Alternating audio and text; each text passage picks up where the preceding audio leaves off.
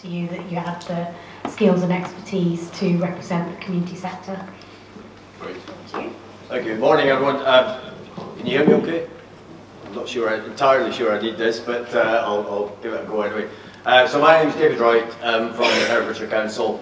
I've been with the council for about 6 weeks, so I'm fairly new, but I'm gradually finding my feet. The title up there is Economy and Place Board, but it's really talking to you about this. And I'm conscious you might think, why is someone talking to us about an economic development plan, effectively? But I think it was really useful just to hear from Michaela that there's links into it, and that place-based approach is looking at all influences on a place, and in your case particularly on young people. So there's a connectivity here, and I think it also connects quite well to the next talk you're going to have and discussion about the community plan. So that's a little bit of context. Oh, sorry, we've got another introduction. That's who I am. And certainly, following on the discussion this morning, if anyone wants to catch me either afterwards or at a later stage to find out more detail, that's absolutely fine. I'm going to try and whiz through it a little bit, but Herefordshire Council recognised that the economic development is key focus on economic development and the economy of the area. And I'll give you some reasons why that's where our starting point is. But over the last couple of years, the council has been working with consultants and others and engaging with other people in relation to developing this plan. The starting point is some of the challenges that Herefordshire has. The lowest GVA per hour in a county in England. So effectively, we've got a fairly low employment base, we've got a low wage economy. It's no great surprise, predominantly agricultural area, a lot of labour intensive businesses, but that impacts across the whole, across the whole of our society. And linked to that, we've also got a relatively low higher skills. I'll come on to the positives of that. That's maybe improving. And like lots of parts of the country, we have difficulty in recruiting skilled workforce. Perhaps particularly because of the geography, because we're a little bit off the mainstream part of the country. But I think that's something everyone's struggling with. Limited infrastructure. And limited affordable housing. So we've got significant challenges to face, which impact on the economy and then impact indirectly, or directly into the wider community. We do start with some strengths. We've got some strengths in cyber security, technology, food and drink, defence and security linked to obviously the fact we're a national, maybe even international military headquarters or centre. Culture and creative industries, we've just been finding out recently about the scale of that. And, it would appear that the creative sector in Herefordshire employs about 8% of the working population, which is a big surprise. Really, it's more than what most people thought. Manufacturing, engineering, and a growing tourism sector. So there are strengths. We want to build on those strengths, but also look at other areas. Herefordshire has a high quality of life. A lot of people move here to live. A lot of people stay here and don't move on because they like the area. And very much what this group is about, a sense of place and a strong community. How can we build on that? The council over the last 10 years or so has been working with partners to develop what we refer to as the Hereford Enterprise Zone, which is down in Rotherwas, formerly brownfield site. So that's been a big focus over the last 10 years or so, coming towards an end. So that's a strength and a place to build from. But we do have significant lack of employment land elsewhere in the county, which we're looking to address. There's a growing higher education offer. So we've got one of the only remaining dedicated arts colleges in the country, which is a real strength. We need to celebrate, and that's being developed with student accommodation and things like that to try and improve that offer and make it more of a focal point. We've got a a very successful further education college, starting to branch into higher education as well. And we've got the NMITE, the New Model Institute of Technology and Engineering, which is really a groundbreaking initiative, one of the only new universities to be established in the country for many, many years, and it's here in Hereford, but you know, do be shout about that. And as that develops over the coming years, that will have more impact. So really strong side to try and address that shortage of education, higher education particularly. And we've been successful in recent years in attracting funding. So we've had the government's levelling up funding, towns funding, which is being developed at the moment through something called the Stronger Towns Fund. You may well have heard of, but if you need more information, by all means catch me.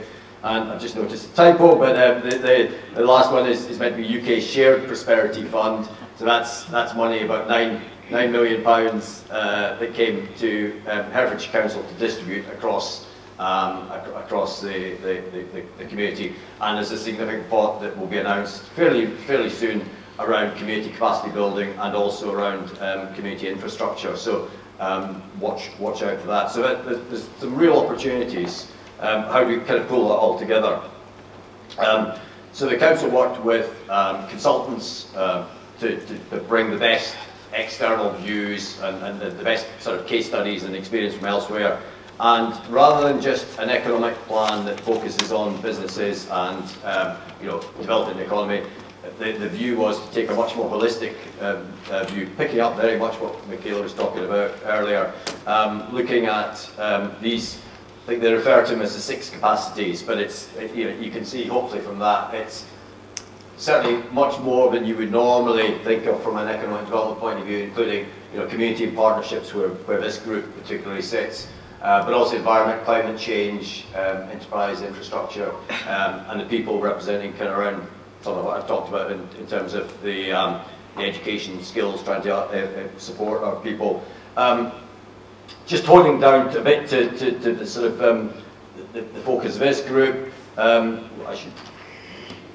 can, for anyone who's interested, I can share this afterwards, or maybe give it to Christine to circulate as an electronic version of this.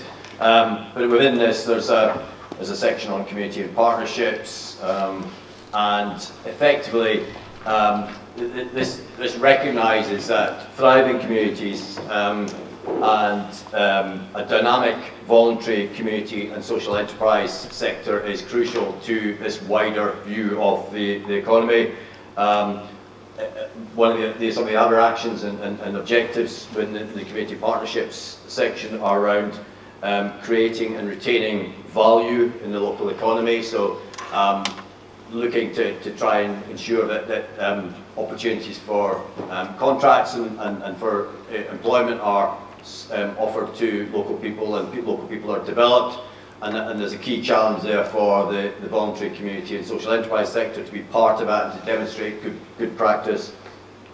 And then jointly, very much like this group, jointly working together to tackle issues around low pay and particularly identified as employment and social care. So some quite meaty challenges for the community and voluntary sector to look at within there. Just talk about a few of the kind of positives, and this is maybe more my area around the sort of economic development. We've already touched on Skyland Park, the Hereford Enterprise Zone, successful, being developed. We want to learn from that and move on from that and spread those opportunities around the county. And an example of that, just before Christmas, the council announced funding for the Ross Enterprise Park. So some of you may have heard, it's a site called Model Farm, the council's owned for many years and always had aspirations to develop as an enterprise park. We have tried to get funding from other people to support this, but unsuccessfully. So the council's really nailed its colours to a mast and identified funding within the council to make this happen. So that over the next, it's not a quick fix, these things take time, but over the next 2 to 3 years you should see things happening in Ross and Wye. And what that's all about is I think as Michaela was saying again, lots of links here, but about shouting about the county, about trying to put it out there that Herefordshire is a great place, and try and bring inward investment in from out there. And Ross and Wye is a great location because it's so accessible to the main road networks and so on. I touched on earlier, we've had Stronger Towns funding, that's 22.4 million, not an insignificant amount of money, and a key project within the 16 projects that are being funded in Hereford City is the Hereford Museum and Art Gallery, which is one that the council is leading. Again, none of these things are quick fix because it's investment, but you know, over the course of the next couple of years, I won't put an absolute definite date, but 2 to 3 years, this should come to fruition, and it will create a major facility for local people, but also a facility for visitors to the area, complementing the cathedral and other aspects of the city centre to really start to put Hereford on the map. So we've got this economic plan being agreed. It recognises that there's a whole range of partnership boards across the county, and I guess this is one of them. But as far as the kind of direction of the big economic plan, as we call it, they're not so much particularly coordinated. So the idea was we need a partnership structure to lead on place and place shaping and the economy. Bringing in all these different aspects, and the idea would be this under the banner of economy and the Economy and Place Board. It would bring together key public, private, and community partners to give an overall direction and steer for this work. This all came out just early part of last year. And then we had something called an election came, and things changed and so on. So the previous administration endorsed the economic plan, but it's taken a little bit of time for the new political administration to get involved in that. But that's progressing now, and there was some work done earlier on, and you might be aware of that. There was some adverts and recruitment done for an original idea of a board. During that process, it became clear that there was a bit of a lack of clarity of what that board was and quite how we're going to represent different sectors and so on. So, kind of gone back to the drawing board a little bit. In the meantime, there's been changes around things like the local enterprise partnerships. The LEP all across the country are being disbanded. In this case, the Marches LEP is no longer going to be in place after April, so that brings another dimension. Potentially some funding to the area.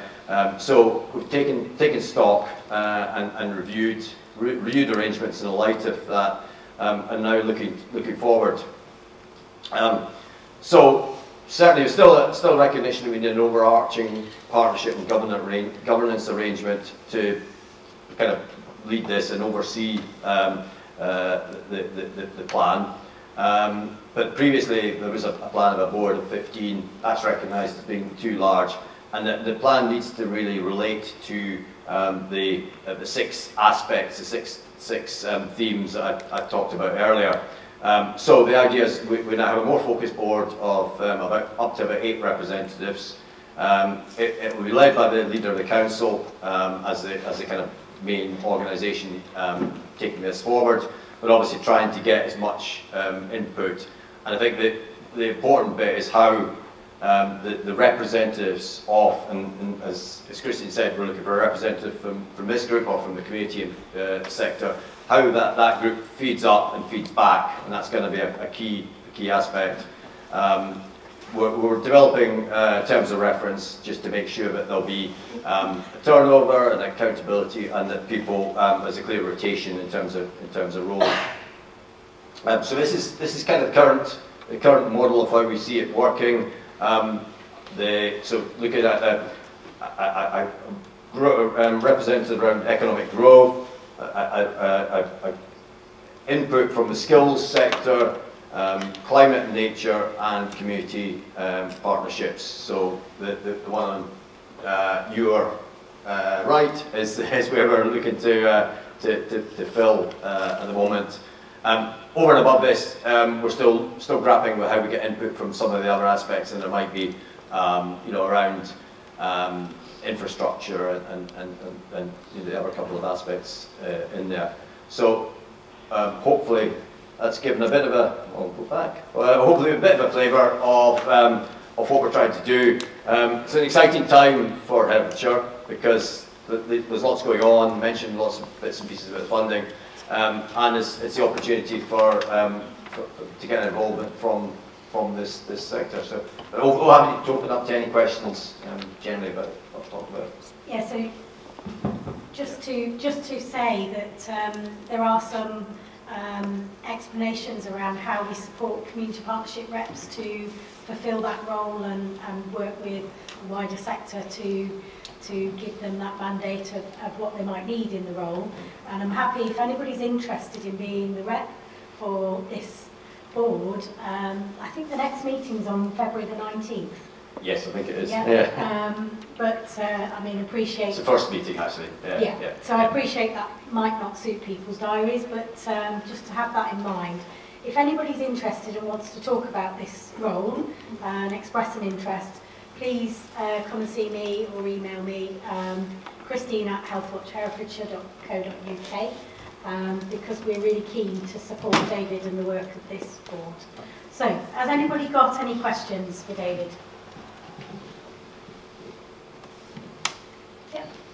I'm not sure this is, oh, it is working. Yes. Yeah, I'm opposed anyway. Hi, yeah. I was just interested to know if you obviously explained that you're interested in getting local people to fulfill local jobs, and obviously just thinking about the enterprise zone. I wasn't too sure how that would. Obviously, I think there was a focus on cyber security. How would you fulfill those type of jobs with from people from the town if they don't necessarily have those skills? So you certainly picked up on something. It's certainly not my area of expertise, and I mentioned I'm only 6 weeks into the job, so I'm learning. But certainly, from what I understand, there's already a pretty strong focus on cyber, linked quite closely to the army camp, and also people coming out of the military who've got those skills. And I guess what we want to do is ideally keep them here rather than them, you know, swanning off elsewhere. And hopefully, you know, a lot of people come to the military and they bring their families and they like the area. So it's about building on that strength. Down on the enterprise zone, there's the Midlands Cyber Security Centre at the far end of the zone, which is a big investment by a range of partners, including the University of Wolverhampton. So we are working with them to try and identify how they do what they need to do from a university point of view, but also they engage and use that facility to bring on local people, probably through local businesses. But there are things like it's called a cyber room where they can test things. So it's about that development of skills. And I know, just from chatting to some of the cyber-related businesses booming. So I was talking to a business a couple of weeks ago who are employing, recruiting more people to work in their business, and they're looking ideally to local people. So it's using that piece of infrastructure invested by the university to try and progress that industry. And I mentioned it's a focus of the big plan, so it's about building on that, and actually not just looking internally but externally to top that up a bit more, and to actually try and establish as far as we can this part of the world, Herefordshire, Hereford, as a centre that's widely known nationally. There's a bit of an idea around a cyber triangle, which is GCHQ in Cheltenham, the cyber industries in Malvern and Hereford, and just trying to build on that cluster, which is a lot about promotion. I didn't mention it earlier, but one of the things we're looking to do on the back of the Ross and Y enterprise zone, we're looking to develop our service. I run a very small Economic Development Service at the moment. We're responsible for leading that. But we currently don't have anyone focused on inward investment. We're looking to recruit someone to work around inward investment. That's about promoting Herefordshire out with and trying to raise the profile and get businesses to think this is where we could locate. And cyber's an absolute strength in that process. Hopefully that answers your question. Yeah. Sam, can you go to Frank at the back? I'll go to Judy next after that. David, just to clarify what might have been confusing, on the Stronger Towns Fund board slide, you put 22.4 million, and then you put 18 million for the museum and the art gallery. It is not 18 million of the 22.4. There's about 4 or 5 million, I think, maybe more, and there's then match funding and other investment. So all of the 22.4, or most of it, is not going to the museum. It's quite a wide range of investment across the city. I think it's helpful that you understand that. Thank you. Yeah, so that's a really good point, Frank, and you spotted that, I hadn't, but you know, had anyone else asked? Yes, absolutely, and actually, it signifies a benefit of the government have given £22.4 million of investment into Hereford City, but actually that levers out an awful lot more money. So I don't have the figures, I don't know if you do, Frank, but you know, the 22.4 million from the government probably results in somewhere closer to 50 or more million being spent, 60, 70 million being spent in Hereford. So, and that's what we try to do. When we are able to tap into government funding, we try and maximise it and make sure that it benefits. We're doing that even at a micro scale. We've got this UK Share Prosperity Fund, which is a government fund. We're launching it out, and we're doing, next couple of weeks' time, we're launching a scheme for tourism businesses, and we always have what we call a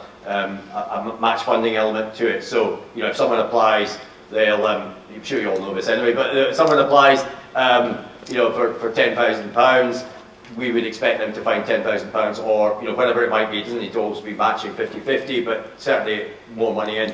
And one of the things I think we need to shout about a bit more is the global aspect of how much we spend, because actually, when we get money in, it's also local businesses, local community groups, others investing in their communities and in their businesses as well. So yeah, really good point, thanks. Julie. I've noticed in your particular list of challenges, you said that there are low levels of people with higher level skills. And I just really wanted to flag that we've got under the indices of deprivation some of the most deprived LSOAs of people with adult skills or who've missed their opportunity of learning. And considering that we've got quite a sort of shortage of people within the workforce, I just wonder what you're going to be doing for people who've missed their opportunity of learning to help to get them back into work. So it's a really good point. One of the elements, a relatively small element of the UK Share Prosperity Fund is a government scheme called Multiply. So that is specifically around increasing skills and helping to raise the level of numeracy skills. So part of the council's remit, and we're working with a range of partners to try and build numeracy skills through that. Obviously, we can only do what we're funded to do. So, you know, funding is always a major challenge. So we have to tap into funding. But over and above that, for people who are in employment, my team run a scheme called the Growth Hub. It's currently branded as the Marches Growth Hub. From April onwards, it will be Herefordshire, because that's part of it, the LEP, demise of the LEP. And that's about trying to provide most of the time free training and skills development to bring people on within businesses. The other nice link to mention is next Monday, so you may or may not be aware, next week is classed nationally as Apprenticeship Week. Next Monday we've got an event called the Skills and Employers Roundtable, where we're trying to bring all the main training and education providers locally together, and a number of the main employers together to identify what the skills gaps are within the employed people in the area, and how the growing training providers we've got in the area can actually help meet that. So that's certainly for people who are in employment. The people that fall through that hoop and through that net is a challenge, and I guess we'll welcome opportunities and experience and how to tap into those. It would be good to see it included. I look forward to seeing where that's covered within the new county plan. That'd be great. Thank you. Really nice segue for us, I think. Yeah. Okay. What was you thinking? Oh, go on. Sam, can you take the next there? I just wanted to follow up on your point about the fund that you just mentioned being to look at numeracy skills. It is very frustrating knowing the people that we are working with, that funding seems to be focused very much on numeracy and getting English. It is depriving our economy of the huge range of skills available that individuals have to offer, but they don't manage to get their GCSE level 2 equivalent. And it is frustrating that we can't support those people to be the best they are, because you find yourself constrained that the greater amount of money goes towards numeracy rather than looking more widely at the skills of the individual and whether they have a functional maths skill, which is what people mostly need in life, as opposed to being able to sort out trigonometry. So it would be really good to see that that was reflected as well, that when students are leaving school, not all of them will achieve their level 2 qualifications, so five GCSEs at level 4 and above. Many will only have level 1 qualifications, and I think we do ourselves a great disservice by not recognising that, and it would be good if that could also be recognised, because if you've got a young person who comes out of school with half a dozen up to level 3 passes, but that's a level 1 qualification, they have shown commitment to learning, and there's something to really build on from that. So that would be good to properly acknowledge. But added to that, where are the apprenticeships through the hospital? There are none. You can do administrative work, but there seem to be very, very few. And there's a massive gap in skills that are needed for the hospital. So I think there's a much wider debate to be looking at about how apprenticeships work in the county as well. Okay. I'm sure I won't be able to do your question full justice, but I'll start by saying trigonometry never helped me. So, I think certainly I recognise that, but I think colleagues do as well. My understanding is the multiply model, which has come, to be fair, it's come from government, and it's obviously based on the government view that that maths and to a lesser extent, well, maths and English are key determinants that are holding people back. I think the opportunity arises when you get people engaging. This is post-education, post-school based people. When you get them engaging in some form of education and training, even if it is on the numeracy or literacy side, then there's a potential to work with them and get them to look at other opportunities and other ways of upping their skills. In relation to the NHS and to apprenticeships, We've actually got somebody from Wye Valley to answer right. that. Okay, well I was just going to say, I'll say